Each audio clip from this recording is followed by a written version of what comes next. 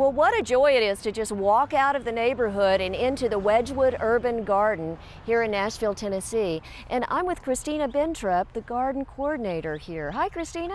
Hi, how are you? I'm doing great. So it's just an open garden here for the neighborhood? It is. We have a perennial herb and flower garden that takes up the size of a pretty standard city lot. And anyone from the neighborhood is welcome to come and hang out and pick flowers or herbs, pull a few weeds if they wanted to, but not required, and just enjoy this space that's created for the neighbors. Well, it's just beautiful. I'm seeing mint and cone flowers. What else do we have here? Well, we're passing by our summer corn planting, which will also be available to the neighbors. We just walked by some rosemary and lemongrass down below, oregano, thyme, horseradish, chives, catmint, a few cherry tomatoes, eggplant and peppers down here just for fun, pineapple sage, regular sage, lavender, yarrow, you name it. We've got a nice mix of plants here. Well, I work for an organization called the Nashville Food Project, and we manage this garden and another space where we bring people together to grow, cook, and share food with the goal of cultivating community and alleviating hunger in our city. So we do that by bringing volunteers into every facet of our program. So volunteers help to grow this garden, they help to grow our other garden, they help to process all the food coming out of our gardens, they help to cook it, send it out on our meal trucks, they help deliver meals into neighborhoods around Nashville where people need access to good, healthy food. And all along the way, we're trying to bring as many people from as many walks of life together to do that. The property goes much further back. We have about 1.5 acres up the hillside here in production. We are very production focused, and we also house 2 community gardens in the upper space. Well, I saw some people headed up there. Let's go see what they're doing. Great. Well, pollination is important in any garden, and looks like you have a lot of pollination plants here. We do. We think a lot about the bees in this garden because we want to have good pollination, and we're worried about the bee crisis all over the world right now. So I try to always have something flowering for the bees. Here, for example, we have a couple of different kinds of dill and several flowers intentionally planted in the center of the garden so that the pollinators come in, as well as the other beneficial insects that help us with our organic pest control. So if we bring in beneficial predator insects, we don't have to worry so much about the bad insects eating our crops. Oh, that's fantastic. And speaking of crops, it looks like you really started here with your production gardens. Yes, here we have 200 bell peppers. Those start coming in to fruiting, full production in July. We'll harvest those for our meals program. And we also have over here our garlic crop, our okra. We've harvested a lot of kale and getting ready to plant in the next round of summer crops. What a great mixture.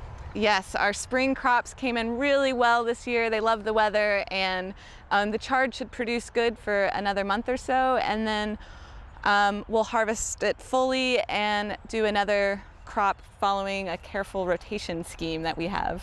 And beyond that, you have potatoes that you're growing. Mm-hmm.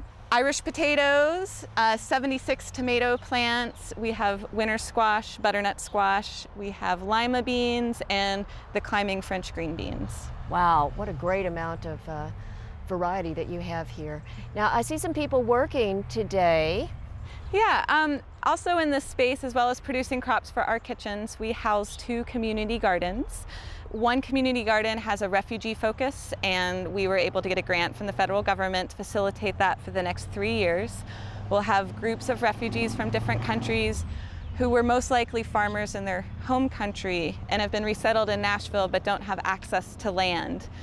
So we're able to share a good chunk of our land with them so that they can grow food for themselves, for their families, and become better integrated into our community. Well, and I imagine there's going to be some amount of garden learning you're going to have when you move from one climate to another. Yeah, it's actually an incredible sharing, learning experience because I am able to teach them about what's done well for me here in Tennessee, but they've also brought crops with them that I've never heard about. They have their own way of doing things that are often just so different I didn't even think about it, and so we've been learning a lot from each other. What fun. Now I know you have these other community plots for local people as well. Yeah, we do. We have 9 plots this year just behind us for neighborhood residents who don't have access to some of the other community gardens in town. So we really recruited for that community garden at the local elementary school, Fall Hamilton, where we also do veggie tastings with the kids and do some educational programming as well. Now this is a huge garden, and you've got a lot of people working in a lot of variety. And of course the question that really comes up is, how are you watering it? Well, that is a great question. Over the years, you know, we have a really different, some years are incredibly wet, some years are very dry, and so we've decided to kind of even out the surplus of water when it comes in bulk in the spring and dries up in the summer by harvesting a lot of those early spring rains in rain barrels to irrigate our crops in the summer when it's really hot. So we have 4,000 gallons of rainwater storage around this garden, which was calculated to be enough to water most of our crops through an averagely dry summer.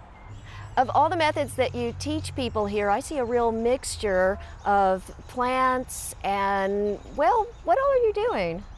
Well, we try to use the best practices of organic and sustainable agriculture. We think a lot about soil health, ecosystem health, habitat for the neighboring insects, birds, bees. So we are completely organic. We try to grow all our own fertilizers on the property. We make our own compost. We partner with some local restaurants that bring their compostables to us. We use compost teas. We make teas out of stinging nettle and comfrey. We do a lot of companion planting, and we try to keep happy plants. And the healthier the plants are, just like us, the less likely they are to be attacked by insects or by disease or anything that might not be so good for them. Oh, certainly, and I see you have a chicken coop, you have your own beehives. Yeah, we have a real diversity of things happening here. It's an incredible space. We have obviously all of our annual vegetables all over the property. We also have a lot of perennial fruit trees. We have black raspberries and blackberries and strawberries and blueberries and cranberries. Just think of a berry, we have it. And it's really great to have both the perennial and annual agriculture here together. Well, what a fantastic project. Now, what are you looking at next? Are you expanding? Well, that's a great question. We don't have secure land tenure at any of the spots we grow on, and the community gardens have been such a success that we really hope to find a secure piece of land that we can grow on, both for production for our kitchens to get that out to Nashvillians who need good food, but also space for people who want to grow their own food to be able to do that, whether it's refugees or community gardeners or one of the many other groups that we've worked with. Well, this is just a fantastic experience. Thank you so much for sharing it with us, and of course for sharing it with all of our neighbors from around the world, right here in the middle of a neighborhood in Nashville. For inspiring garden tours, growing tips, and garden projects, visit our website at volunteergardener.org or on YouTube at the Volunteer Gardener channel, and like us on Facebook.